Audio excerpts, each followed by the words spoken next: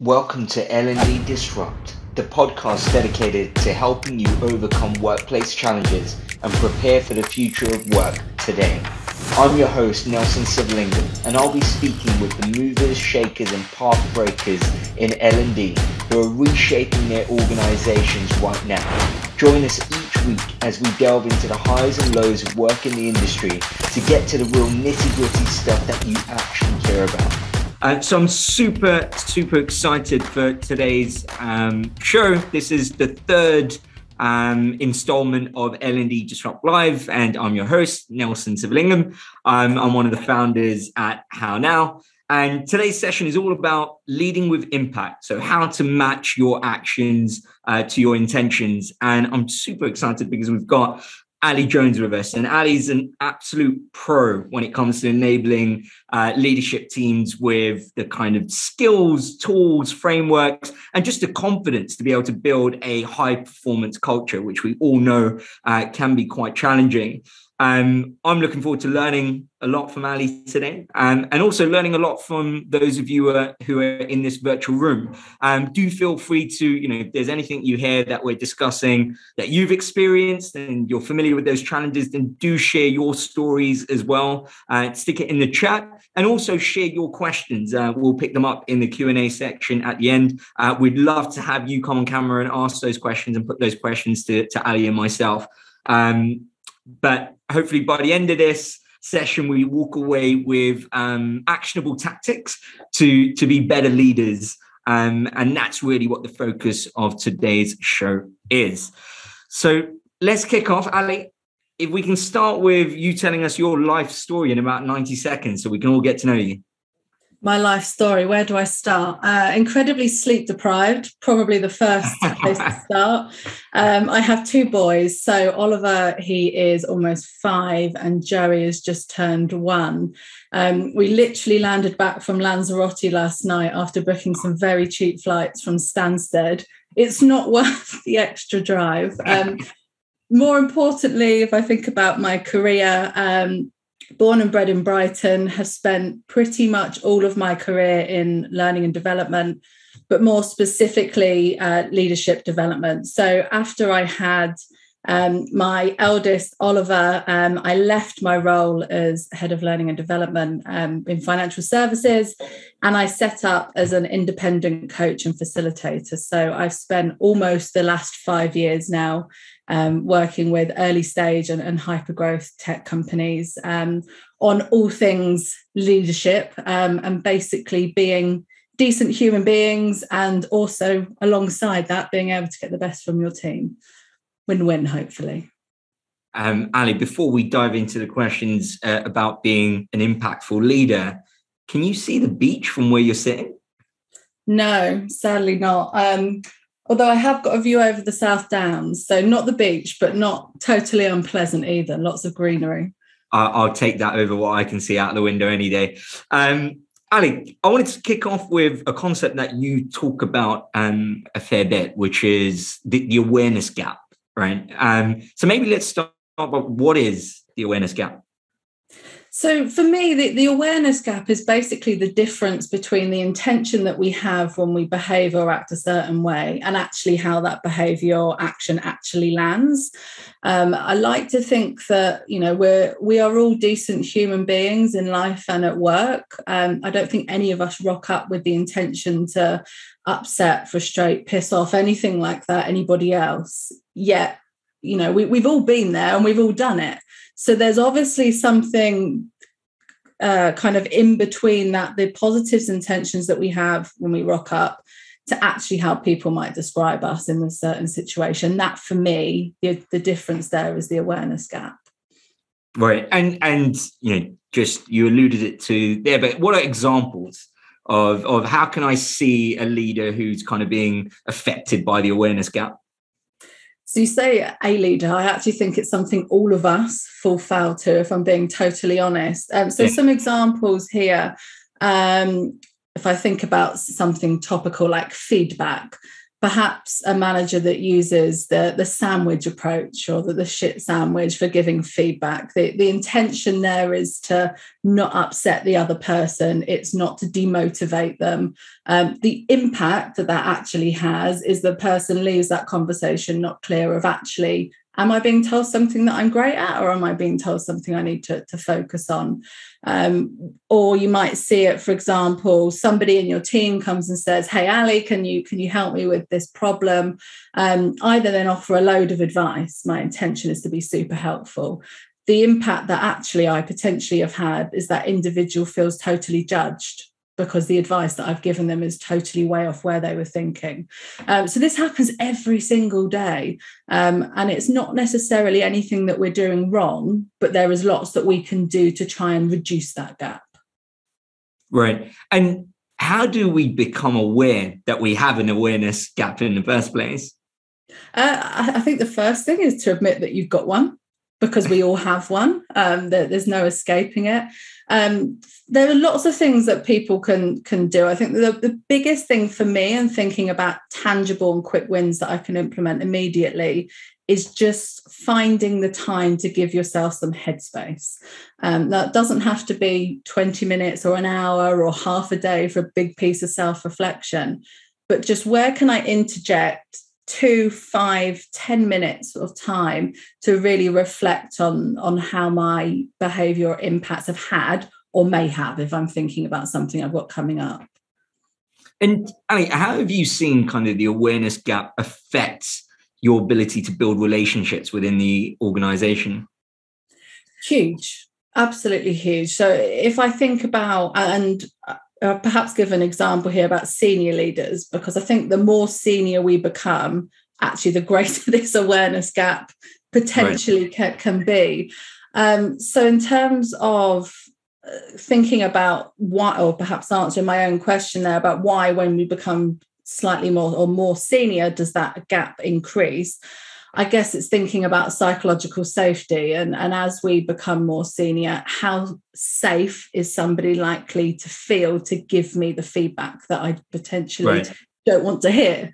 I think, Nelson, as CEO, sorry to pick on you here, but thinking about when you're in that role, actually the impact somebody might feel that they have if they were to give some feedback might look and feel quite different if they were to give that to their peer. Though I slightly digressed from your question. Could you just repeat it? I've gone off into a complete tangent. You know what, Ali? Forget that. We'll come back to that question. Let's build on. I like what you just said there in terms of, the more you grow as, I guess, in the hierarchy of the organization, creating that psychological safety to receive that feedback in the first place. And I'm sure there are many people of a senior leadership role who would still like to get that feedback, but maybe they're unaware that they haven't created the environment for people to feel confident to give that feedback in the first place.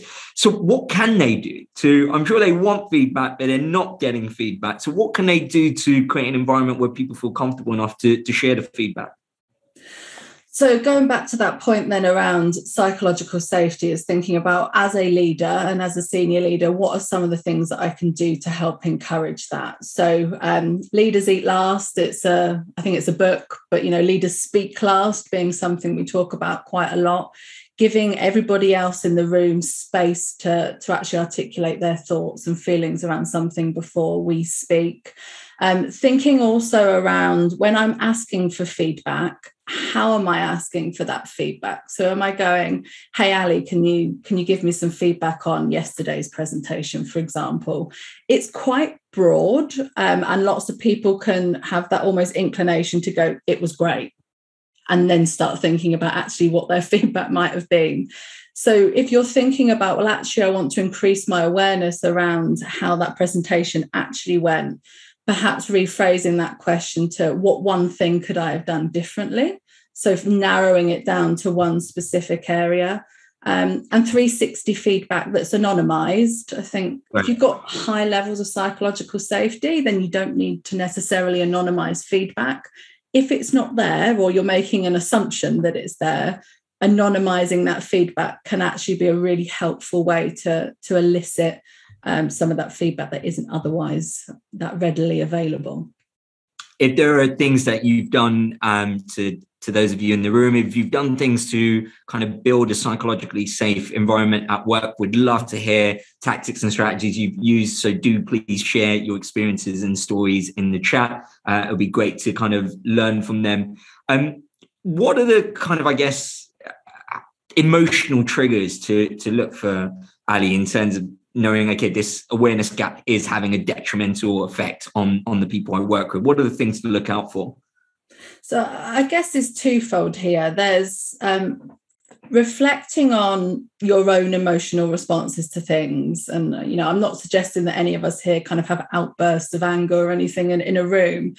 But when you kind of have that eye roll moment, or you have to pick up the phone and you kind of have that anticipation building, is recognizing those feelings, because they are normal. If you have them, it's a good sign. It shows that you're a normal human being. But then kind of taking that pause and that breath to think about, if I'm aware of how I'm feeling, and I'm kind of taking that little piece of self-reflection to kind of really, I guess, feel that in the moment, is then I'm making an active choice to regulate my behavior. So there's one thing about recognizing those emotional feelings. I think on the flip side is thinking about, what am I observing from the people that are in the room with me or on the call? If I make a particular statement and you kind of get radio silence, or the nogging dogs that you kind of see on Zoom, is that telling you something? It may be that it's not, but also quite often these are telltale signs. Thinking about if I am hosting a team meeting and half the team, we're dialing in on Zoom, don't have their cameras on. Am I asking the right questions, or am I making assumptions about why people have their cameras on or not? And when I make those assumptions, am I therefore then going to make a statement, perhaps tongue in cheek? What's going on? Have people not done their hair, which is often the reason I don't want to have my camera on. But actually then thinking about how that's likely to land. So there's everyday scenarios that kind of crop up, but it's recognizing your own emotional feelings and then choosing to regulate your behavior, and then just kind of observing what you're hearing, what you're seeing, what you're not hearing also is quite telling. A consistent theme now seems to be kind of self-awareness, right? And what you just said there, I can definitely connect to that. I think in the early days of leading a team, I think I used to find myself under a lot of the stress and pressure. You kind of respond to things very quickly.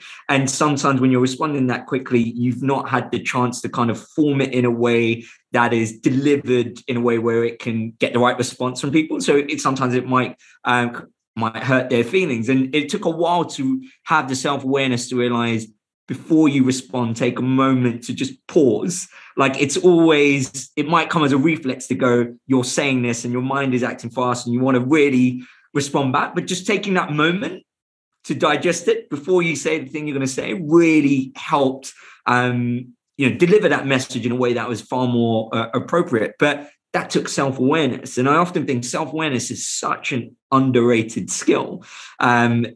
How can you go about developing self-awareness? And it's tough, right? Because most of it is reliant on observations of other people and those people choosing to share those observations with us. So I already kind of alluded to 360 feedback is a really helpful tool. I favour that, and perhaps it's more because I'm a coach, but I prefer that than I do kind of ad hocly asking people for feedback. And the reason that I think that is because most of the time we lean on the people we think are going to validate the feelings or the thoughts that we have. And it can be quite brave to seek out thoughts from people that we perhaps don't have the same strong relationships with. And are they likely to give slightly more objective feedback? So 360 feedback is definitely great. Some advice that was given to me by a manager earlier on in my career was around meditation. And it doesn't solve the problem of self-awareness, but I think that ability to be mindful and have that mindfulness is a good practice in being able to kind of hold that silent space in your head. because it can feel uncomfortable and it can feel quite unproductive when your to-do list is growing every time you've pinged off an email. And yet here I am encouraging you to take some time to think and do nothing. But it's that silent space. And I think there's a role here for managers in developing their coaching skills and their listening skills, and being able to ask the right questions to their team members to give them that safe thinking space. And for me, it's all about how do I create those thinking spaces throughout the days, and who can I lean on that can help kind of create those for me. And in just on the 360 feedback, how often would you recommend you run that 360 feedback, Ali? Is there like an optimal every quarter, once a month? How often is good? There's not really a black and white answer for that. I guess it depends on the team, the organisation and the culture. I think in reality, if you're asking for that on a weekly basis, people are going to feel a bit frustrated for you, towards you. Perhaps monthly is a good place to start. I think, again, depending on the size of the business and the size of the 360 feedback, obviously, if you're looking at doing something systematically, then perhaps linking that in with your quarterly or half yearly reviews is a really good place to start. But then also just thinking about, can I lean on whatever technology that we have? Is there a HRIS that we use that enables me to request 360 feedback? Yeah. And thinking about, are there pivotal moments, i.e., I use the example of that presentation, or perhaps if you facilitated a team meeting or anything else that you're thinking, actually, I'd really like some feedback, is using that as an ad hoc moment to go out and request it. And that might be as simple as potentially not entirely 360, but thinking about team. Yeah. You mentioned kind of developing coaching skills, and often one of the challenges you have in hypergrowth companies is you get a lot of first-time managers. And how do you go about, I guess the challenge there is they're the first-time manager, and often even the people in the business haven't really been managers for that long to have developed those skills themselves. So how do you go about helping first-time managers build critical skills like coaching? So there are lots of options. Obviously, you can look at developing some kind of program, whether that's partnering with kind of talent that you've got internally or with your people team, thinking about, are there consultancies that we can partner with that can help develop these skills as like a program. I think if you're perhaps time poor, money poor, for word of a better expression, you haven't got the funds to invest in a whole leadership program, is thinking about developing listening skills. Hand on heart, as a coach, it is the one tool within coaching that is likely to have the biggest impact. We tend to listen to respond. We hear the pieces that we like and then we respond to it. And that's what like everyday listening. But if you can move your listening to what I would call kind of level 2, where you're doing your active listening, or even further where you're kind of intuitively listening. So you're listening or you're looking for body language, you're able to gauge the energy. That is going to change the conversations that you have tenfold. And then you can start asking more curious questions. So that's a great place to start if you're thinking, how do I develop my coaching skills or general leadership / management skills, is by starting with listening and then building on that with things like feedback and having a great career conversation or performance conversations. But for me, all starts with listening. And you've worked with many high performance organizations. Are there common things you see across these businesses that all their managers do this certain something that you think we could all learn from? That is a great question. I don't think, generally speaking, we are, again, I'm leaning back on listening, but I don't think that we're great listeners. I think lots of us like to think we are good listeners, and we might delve into episodes of active listening. I don't see global or level 3 listening really across the board. I also think that this awareness piece is a gap. And however, I'm thinking about some of the different clients that I've worked with. If I think about kind of hyper growth companies, typically kind of demographically speaking, a younger in terms of kind of employee population than perhaps some kind of enterprise or corporate clients that I've worked with. And this self-awareness gap looks quite different between them. Typically, and it'd be interesting for everybody that's online for their observations here, but people working in hypergrowth tend to be more open to asking for feedback. And there's that kind of fail fast mentality. And I think also, and I include myself in this category, earlier on in our careers, again, generally speaking. So we have the appetite to ask for feedback. Thinking about kind of that enterprise size client, you then have people that are perhaps at the other end of their career, and I'm stereotyping somewhat here, experts in what they do. They've been doing something for 10, 15, 20 years. But the flip side of that is they've been working with the same people, the same industry. They're kind of tunnel visioned. They don't necessarily have that breadth of knowledge or experience. So they look quite different. I guess the challenges that they face are also quite different, right? In terms of access to budgets, time, thinking about how fast-paced kind of hyper-growth organizations are working at. You mentioned kind of level 3 listening, level 2 listening, Ali. I mean, I'm not aware of the different levels of listening. I don't know if everyone else in the room is. Would it be useful to just hear maybe just a summary of what those different levels are? Yeah, sure. So level 1 is your everyday listening. So having a general conversation like we are now, I'm listening to the words that you're saying so that I can respond to them. Right. This happens if you're down the pub with your mates, you're going for a walk, and we interject with our stories and our personal experiences. We spend most of our time here. You've then got kind of that level 2 listening, which is active listening. And this is where we are actually listening to hear what's being said. We're listening to understand rather than to respond. And when we're doing that, we're kind of leaning in with that empathy piece. And we're really trying to see something from their perspective. So we're hearing what's going on. The jump then becomes from this active listening to this, what we call level 3, or in coaching is like global listening. I would refer to it as intuitive listening. And it's here that you're able to notice the energy between you and the person you're having the conversation with. Much easier to do when you're physically together in a room.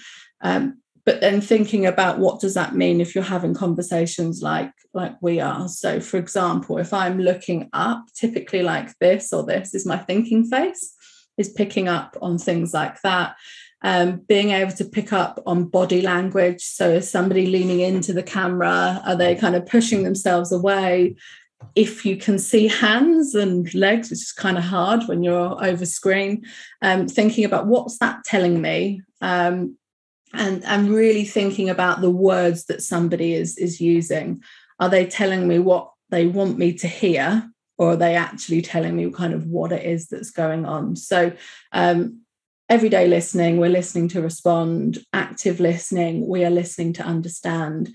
And then that level 3 listening is really kind of leaning in and being intuitive with what we're seeing, we're observing, we're hearing. Thanks for explaining that, Ali. That was super helpful. No one more question from me before I open it up to the Q&A. So keep your questions coming in the chat and I will come to you to ask your question. What role can L&D play here, Ali, in terms of closing that awareness gap? What can L&D do? I think the biggest thing that we can do as a function is to, ironically, raise the awareness of the awareness gap, but kind of act as a spokesperson or encourager or facilitator of this as a conversation at a senior level. It's not tangible. And I think as L&D, we're always challenged to what's the return on investment of this particular intervention. And it's hard to quantify because it's very personal. But what can we do? So one, I think we can encourage people to talk about it more. The more we can get senior leaders to talk about their own experiences of their own awareness gaps and where they've fallen foul to it and what they've learned, I think is going to have a ripple effect on the business. When we are delivering interventions, it can be really easy for us to kind of implement a particular program. We ask for some feedback on it. And I think then longer term, when we're looking at behavioral changes, we tend to be slightly weaker at measuring some of that. But how often do we actually interject and build in time for that self-reflection? So whether that's us as perhaps the deliverer of a program, facilitating conversations and thinking time, whether that's we building into programs conversations that have to happen between the individual and their manager to facilitate some of that reflection on how they've implemented what they've learned. It would also be great, and I don't know if this exists. If it does, great. If not, somebody should build it. But something that you could link into either Slack or, more importantly, I guess, your email calendar. I do this manually, but where it just builds in perhaps 10 minutes buffer, where it's just you attended this or you had this meeting, you flagged it as important, you need to self-reflect before you go into your next meeting.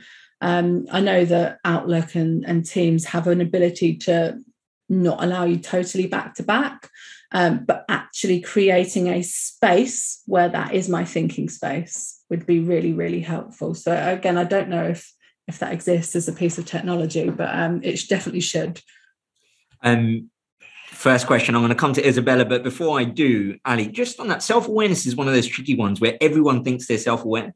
Right, like everyone thinks they're self-aware, so it becomes difficult to realize you have that awareness gap in the first place. So how do you tackle that? Do you just start from a place where you go, just accept everyone has an awareness gap problem, and you just got to accept it as a starting point? Is that the best way to do it? I think it can be super helpful to accept that there isn't a finish line to this. So right. I think probably 85-90% of us would consider ourselves self-aware. I would probably estimate about 10% of us are actually really self-aware. So accepting that we are probably within that the majority of the 85-90%, but there isn't necessarily a test to say I'm 56% self-aware, but accepting that there's work to do, I think is a great place to start. And perhaps then just being brave and asking for some specific feedback at a 360 level might help gauge how self-aware you actually are. All right. Isabella, would you like to ask your question? Sure. Hi there. Hi, Ali. I'm Bella. Hiya. My question for you is, how do you deal with challenging situations where the person doesn't have great self-awareness, and if they're not open to change?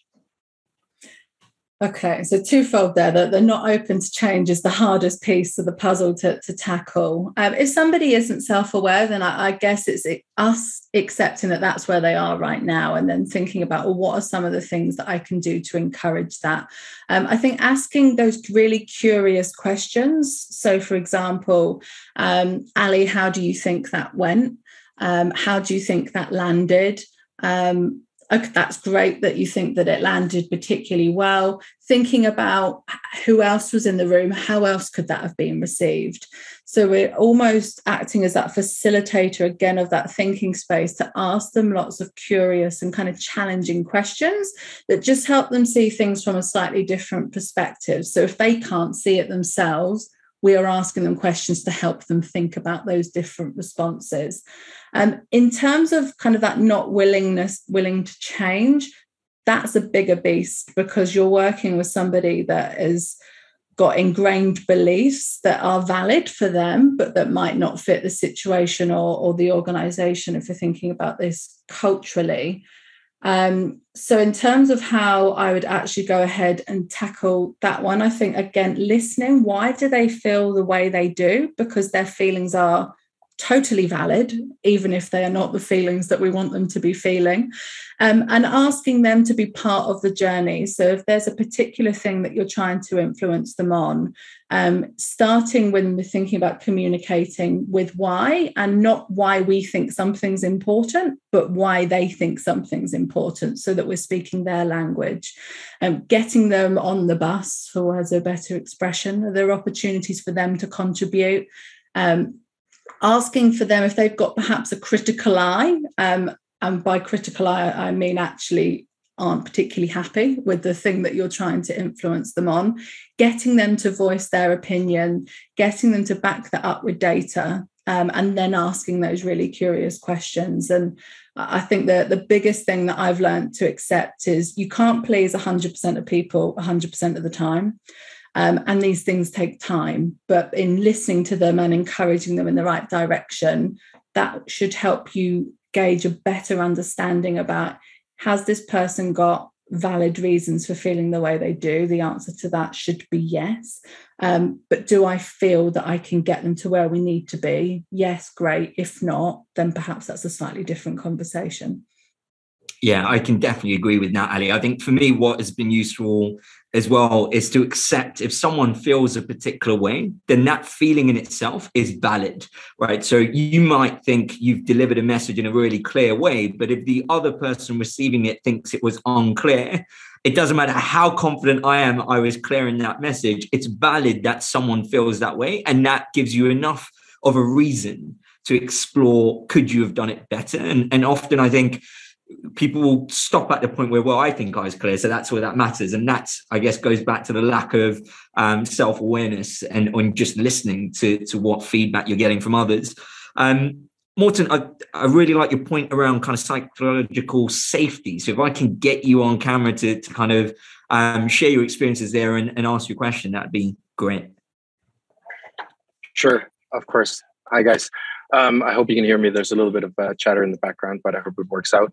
Basically, I think a lot of psychological safety, like my experience tells me that in the workplace, it really starts at the top of the hierarchy and kind of creates that dribble down effect. So if there's a strategic disalignment, or if we preach values around, say, communication and transparency, but you don't necessarily see that when, for example, someone is fired, laid off, or if someone leaves, are we being true to the reason or what's happening in that context? And I think I'm just wondering if we actually talk about things the right way, if we can see that there is this disalignment, what is it then we can actually do? Like, sometimes you might have top leadership that goes in one direction, but you have actual good people, leaders lower down the hierarchy that actually wants to make an impact or make a difference. But what can they then maybe do to deal with that disalignment and still be sure that their team feels safe? That's a really great question. And I was facilitating a session on psychological safety. I was going to say last Friday, but it was the week before. And the hardest thing to do when you're really trying to foster this is if the senior leaders aren't on board, because you're absolutely right. They have a ripple effect on the whole business. And if we say one thing and our policies or our behavior or our actions say something different, then actually the messages get diluted and the level of psychological safety goes down. My first place to start would be with my team. That's where I can have the biggest impact. I quite often think about if I'm in a particular position where I think my level of control or influence is somewhat limited, is like, I'm doing my circle of control. What can I focus on right now and have actual impact on? What is it that I can influence and what is it that's out of my control? And depending on kind of your level of influence, if the board level is out of your control, it's out of your control. Focus on the things you can have an impact on. And, perhaps asking yourself some self-reflective questions about long-term, what does this mean for me in terms of working within a business that isn't aligned to my values? I always think that can be a really positive conversation to have. But focus on your team. focus on who are the people that actually have like kind of my influencers, I suppose, the people that I have a strong relationship with that I can influence, that perhaps can do the influencing for me, and don't be afraid to speak up. And I think sharing some of those difficult messages, but backing that up with data, so it's not just anecdotal. That would be my advice there. Thanks, Sally, and thanks, Morton, for the question. Rachel, if you'd like to ask your question.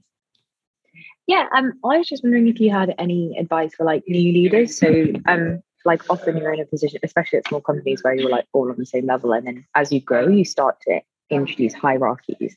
So then, how do you start to do some of this stuff? Because there's like this balance of imposter syndrome where you're like, oh, like, don't listen to me, I don't know anything. But at the same time, it's like, well, there's a reason why you're at certain points, and there's ways that you can support other people, and you need to step into that a bit more. Yeah, absolutely. So the relationship probably feels slightly imbalanced. You've gone from peer to manager. If it feels uncomfortable for you, it probably also feels uncomfortable for them too. And actually, I think sometimes just laying your cards on the table and being honest about some of these things can break down a lot of the barriers. But being clear about, and you mentioned there, Rachel, about imposter syndrome, if you're in that role, you've been promoted to that role for a reason. What are the strengths that I can bring to this particular role? What are the areas that actually I see as potential areas of development? Do I have any blind spots? But whilst it can feel really uncomfortable, it also leaves you in a really kind of optimum position where you've got this group of people that were your peers, and hopefully you had quite a strong relationship with these individuals, is to ask them for the candid feedback. Like, this is the first time that I'm managing.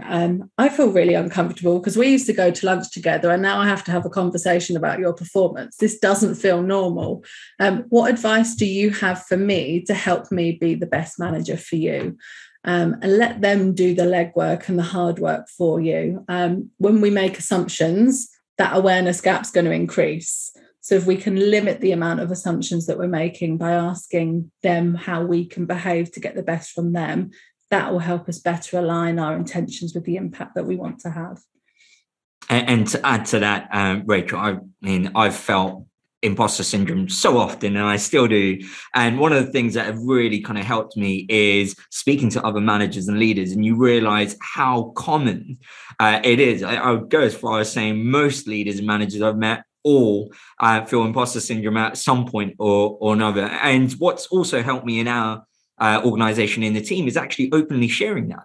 Right? Is the expectation here is I'm not a manager or a leader because I have all of the answers. There are some things I do well, and there's some things I don't do well. And the reason I am where I am is because the things I do well matter.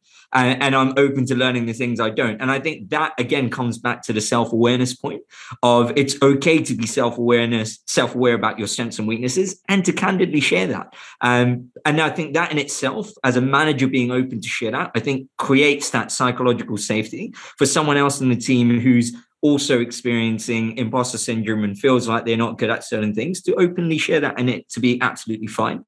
So that's what I've found useful, and hopefully that is helpful. Thanks for the question, Rachel. Alfie, would you like to ask your question? Hey everybody. My question was just around some of the kind of feedback and listening skills, Ali, that you mentioned beforehand. Do you reckon, from my vision, often you see these kind of skills as being developed as part of a management training program or some sort of leadership skills development? Do you reckon that embedding those kind of skills into your general employee population would be kind of beneficial for organizations at all? Or do you reckon it's something that should more be filtered and refined further down the line at that employee life cycle? Yeah, great question. I think just generally in life, the better that we could listen, I think there's much more likely to have positive outcomes. A key kind of example there, if I think not about work, but is when you're kind of letting off a bit of steam and perhaps you're ranting about a loved one or a friend or a situation, and then somebody offers you advice and you think, I didn't ask you for advice, I just wanted someone to listen. And that's kind of the biggest example that I can think about in everyday life. So I think, yes, we quite often see it in leadership programs, because it is such a fundamental tool that we need to be able, competency that we need to be able to do as leaders. And I guess what those workshops or programs do is give managers the space to practice that. But with all of these things, like a learning intervention is a learning intervention. I'm sharing some knowledge. I'm holding a space for you to be able to practice it.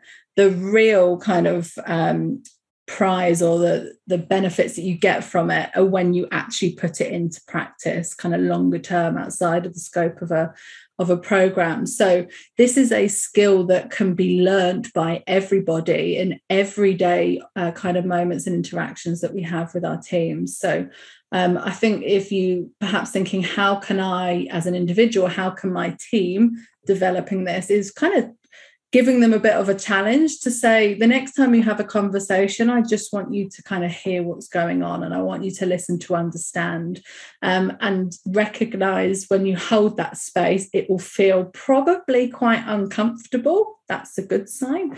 And get them to count to 5. And I still use like 1 Mississippi, 2 Mississippi, so that you actually get the full 5 seconds. Hold it for that space of time and then interject. So I've kind of rambled on a bit there, but yes, we see it in leadership programs, but it's a skill that everyone will benefit from. Thanks, Alfie, for the question. We've got time for a couple more questions, so do post them in the chat. Julie, would you like to ask your question? Hi, Ali. First of all, thank you for all the advice you've given so far. Just a quick one around objective feedback. You mentioned something about a shit sandwich and avoiding giving mixed signals. So do you have like a standard? There's no standard, I think, but what would be the best structure to give feedback to your peers, whether you're a manager or a peer-to-peer, that would be more objective than subjective? So what would be a good structure? So not like a shit sandwich where you get a mixed signal. Yeah, absolutely. So for those of you that don't know, a shit sandwich, you're giving a positive piece of feedback followed by a negative piece, followed by a positive piece. Don't use it. Sometimes I see this in management programs. Please don't ever use it. Flip side of that, what frameworks could I use? COIN works really, really well. So COIN standing either for care or for context. I think if you can go into a feedback conversation with the right intentions, it's a good place to start. So why am I giving this piece of feedback? What am I hoping to achieve from it? How might this land based on the individual that I'm giving feedback to? But then what's the situation? What's the context? Have I asked for permission? And then thinking about the observation. So what is it that I have actually observed or heard or seen? So for example, in yesterday's meeting, you overspoke Ali. So I'm being clear about the context and being clear about what I've observed. Then I'm talking about the impact that that's had. So I'm letting them know actually that behavior, what impact did that have? And then following that up with next steps. So the best way to follow up with next steps is to ask a coaching question. How else could you have approached this? What could you have done differently? Or if this is a positive thing, from your perspective, what worked really well? So I'm getting them to do the thinking. If I need to be a bit more directive, then it's for, perhaps I might prescribe what those next steps look like. So next time, please, could you be the last to speak, for example? But it's context/care. I think care is a really important piece in there. What you've observed, the impact that that's had, and then the next steps. That can be a really helpful framework if you're like writing out like a script. And I'm not recommending that you go in and read the script, but that you enter that conversation feeling kind of confident and prepared. And actually what you'll then find is over time, you'll probably just dip in and out. So you might just talk about the impact. If they've described some of the other areas, they might do the impact piece for you. Again, that listening piece and holding that space. I think most of the time, if something hasn't gone to plan, we kind of know, we kind of have a feeling that something didn't quite go as we expected. So if we can ask some of those curious questions and let them do the thinking, they might also do the hard work for us, which means we don't have to give the piece of feedback we probably don't want to give, but not being afraid to give it if we need to. I love that, Ali. Thank you for sharing that framework. And Julie, thanks for the question. Morten, do you want to ask another question? Over to you. Yes, I more or less forgot that I actually asked the question for, and not just had a reflection. But in past experience and from a lot of network within startups and scale-ups and partly hyper growth companies as well, I've seen that there seems to be a somewhat tendency towards favoring performance or hard skills in the beginning when you look at your mass of people and then start to promote people to team leads. And these people don't necessarily have innate people skills or the empathetic leadership skills that could be valuable when you actually start to grow a team and grow the business. Are there ways to help these new kind of hard-skilled leaders to grow and actually grow into the role and their people skills? Or would you eventually maybe have to part ways with them if they don't align enough with values and these soft skills? Yeah, that is such a common theme, and it's understandable, right? Someone's great at what they do, and then you're growing, so they get promoted. Two totally different skill sets. It really frustrates me that we call them soft skills because they're the really bloody hard skills. They're really hard to get right. I think longer term, when we're looking at organizations that have the highest performing teams, it's the ones that have high levels of psychological safety. It's the ones that have a clear sense of direction. It's the teams where individuals feel they got purpose and meaning. It's all built around these soft skills. So longer term is somebody that's technical that doesn't possess those skills likely to be successful in growing and nurturing a high performing team? Possibly not. But that's not to say that somebody can't develop those because they are skills, just as somebody might have learned to code, for example, or they've trained to become an accountant. We learn these soft skills and we learn the art of listening and we learn to give feedback using frameworks. So for me, it's about looking at somebody's potential. And I think one of the beautiful things with thinking about this awareness gap, I'm going to use an example of swimming here. I used to swim. I'd have a coach and my coach would be saying, Ali, what we're going to do is we're going to get you to swim 100 meters backstroke in 1 minute and 10. I'd be thinking, really? I don't think I can do that. And then I achieved that. And all of a sudden there's this potential that actually I could be doing this in 1 minute and 5 or 1 minute and 2. And I can go from swimming at county level to swimming at national levels. And actually, I think because of this awareness gap, when people are able to start closing it, but it also helps them recognize their potential. So what can I do to encourage that individual that's new to being a manager, to give them the space to try these things, to fail, to recognize that it's not going to go perfect first time. They're going to give someone feedback and it's going to land terribly. We can learn from that. And I think the thing, if you're seeing that progress over time and that develops, great. If you're down the line and the person isn't demonstrating the right skills that you need for leading a team, that's a different conversation.